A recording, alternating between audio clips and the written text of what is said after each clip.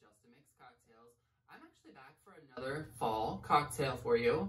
I'm feeling in the season, apple, pumpkin. I just got my hands on a pumpkin cider today, which I'm really excited about. Not related to the drink I'm making, but I'm in the fall spirit, so I want to make another fall cocktail for you. So today I'm going to be making the generically named bourbon, apple cider bourbon cocktail. So I need a better name for that, but when I found the recipe on Pinterest, that's literally what they call it. So I need something better, so I'm open to suggestions on what we officially would call this drink. So it's a very easy drink that anybody can make. You just need some apple cider and some bourbon. So I'm gonna actually start off with a rocks glass today, or some sort of smaller glass. And I'm gonna rim the glass first, and I poured some apple cider into a plate here, and I'm gonna wet the rim of my glass with it. And then this is a sugar and cinnamon mixture. I just did 50-50.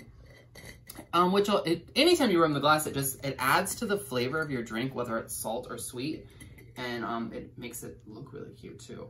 So I've got that, and I'm gonna add a little ice to it. You want to put the ice in after, obviously. All right, so move these out of the way.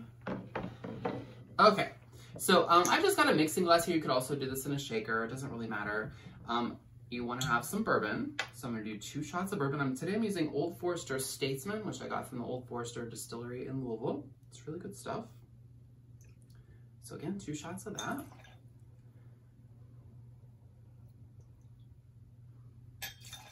You know, I love the fall season. I love fall drinks. I love fall foods.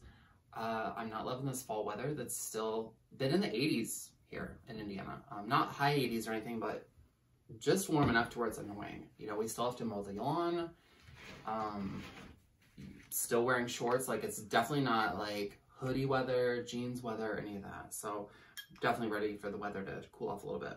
I've got some Honeycrisp apple cider that I got from the store today.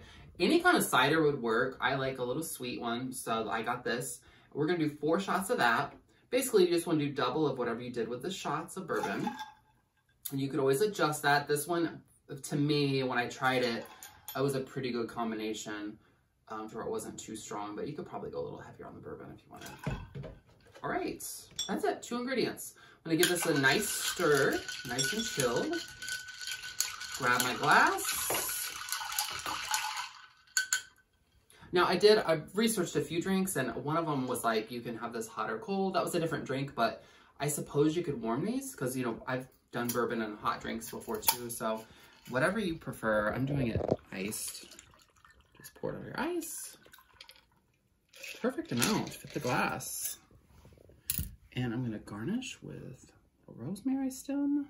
I have some, this is my 3rd rosemary drink. I still have some left, so I thought, well, I might as well use it. And a cinnamon stick, nice and festive. All right, now if you don't like apple cider, this is not the drink for you. You know, Gabe's not a big cinnamon fan, but he still liked this drink. So even, you know, you don't have to do the cinnamon on the rim or whatever, but it's very good flavors for fall. So let me give this a little try here.